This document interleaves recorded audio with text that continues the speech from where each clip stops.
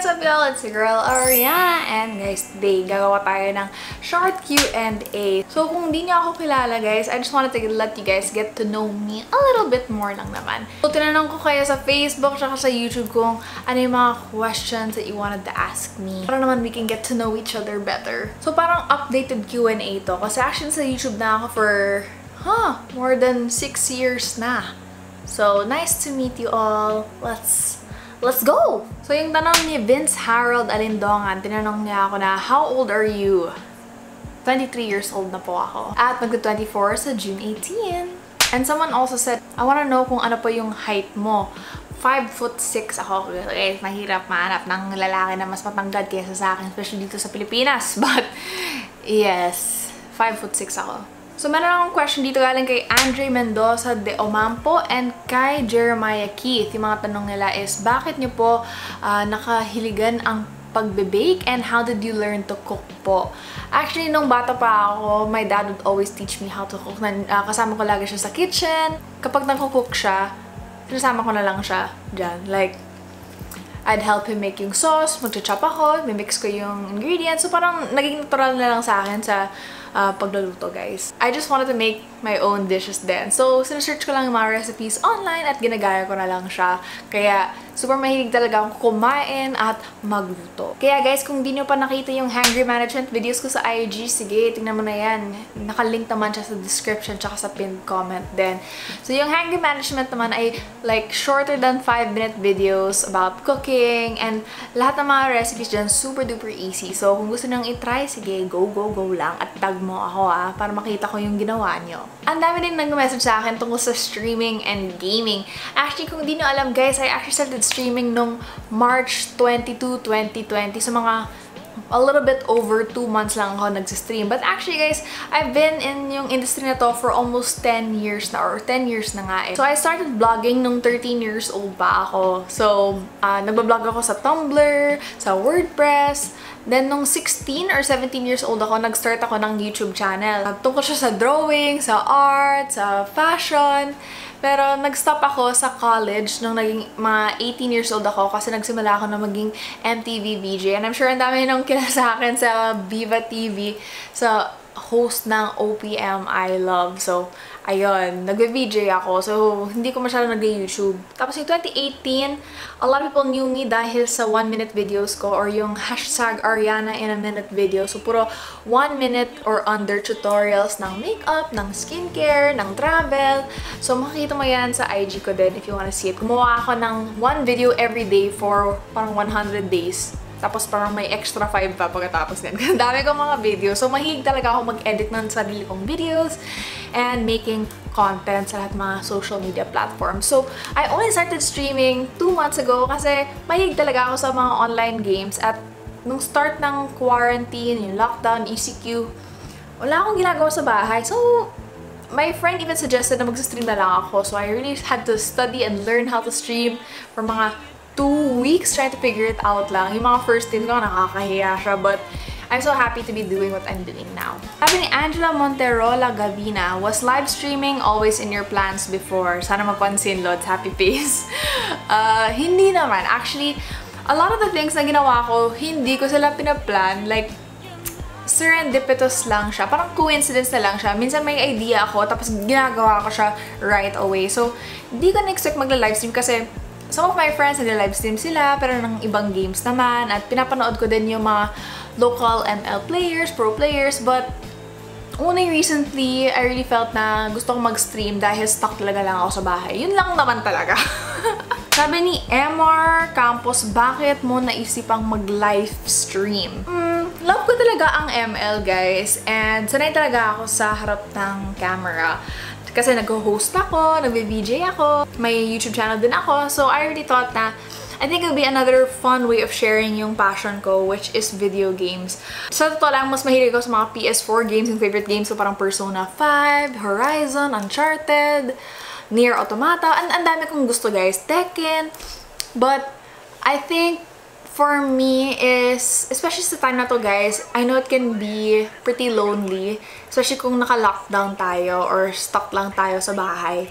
So, it's my way of connecting and getting to know you guys din. Sinasabi ko lagi to sa stream ko guys is, hindi ko ginagawa yung stream na to para sa views, sa followers, sa pera. Because, for me, ini-enjoy ko lang talaga siya. At kung nag-i-enjoy din kayo, yun din naman yung mahalaga.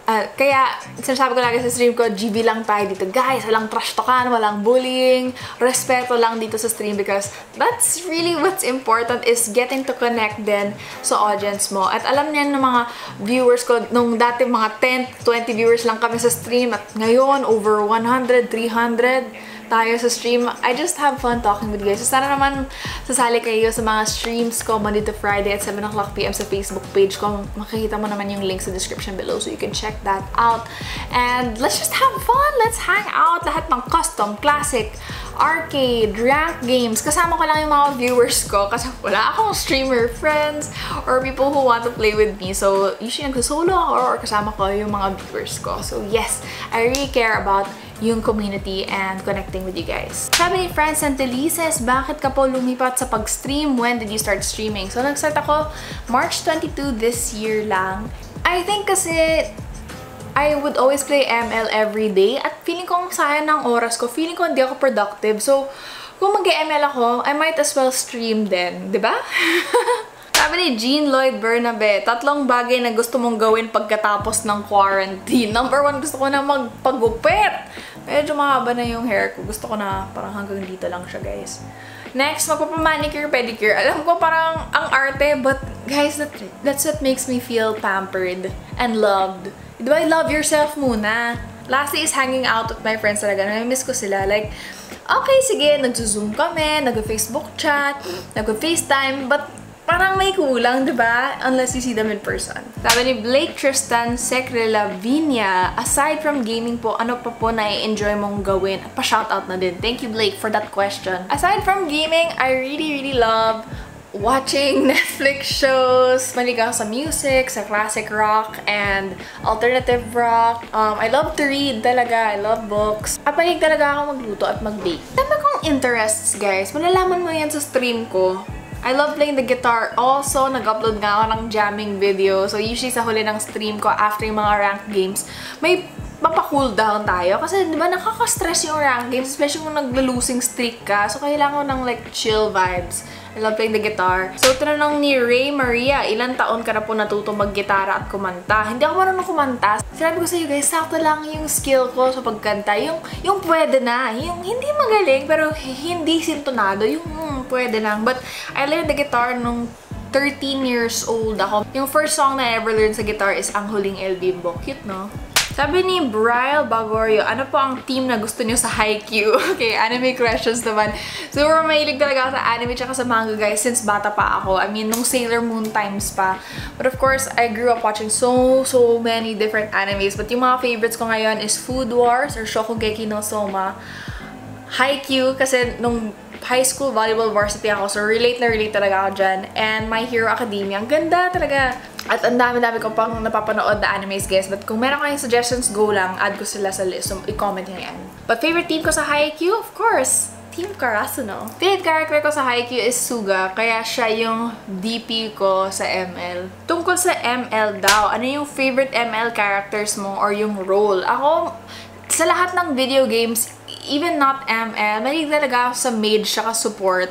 So, you'll usually see na I'll play Chang'e, Lilia, tsaka si Nana. Minsan mag-Angela, minsan mag-Farsa. Kung mag-MM ako, sige, Hanabi. Or kung magtatank ako, Lolita. Basta cute yung character, yun yung gusto ko.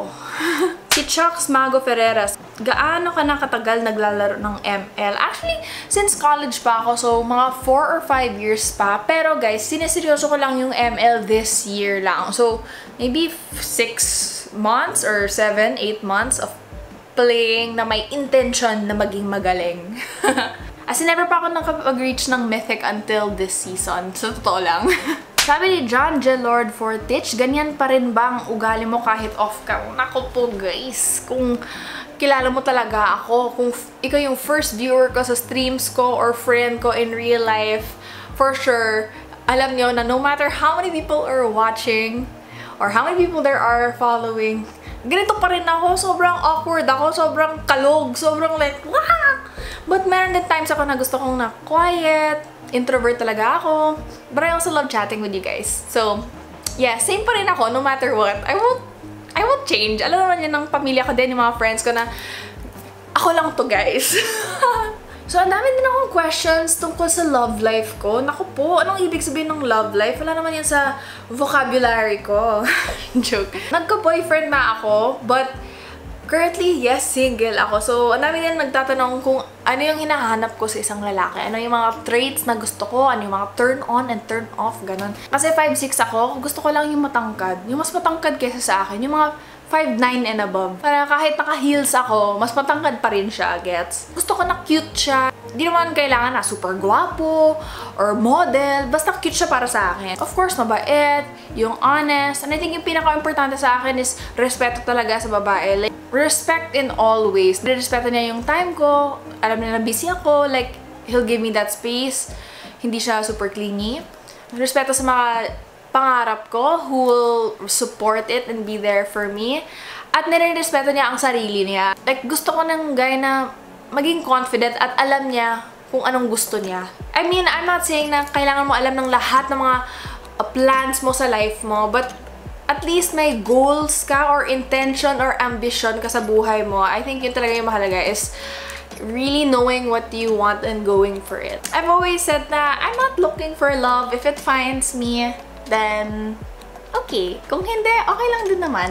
So anyway guys, sana naman you learned a little bit more about me. Sorry kung na-nosebleed kayo sa English ko. Tinatry ko talaga mag-Tagalog. But every day I'm really trying to improve myself, yung content ko. Sana na-enjoy nyo yan guys. Hindi ko sasayangin yung oportunidad na to. You know, so I really want to get to know you guys more. At sana naman, and guys, you know, parang sa relationship lang, dapat may give and take.